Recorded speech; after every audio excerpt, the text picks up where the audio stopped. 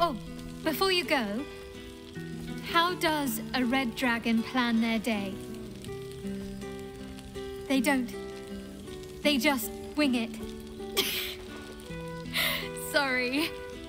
My father's got years of terrible jokes stocked up that he never got to tell me when I was younger, but lucky for him, I've never heard them. And seemingly, I am easily amused. Exactly.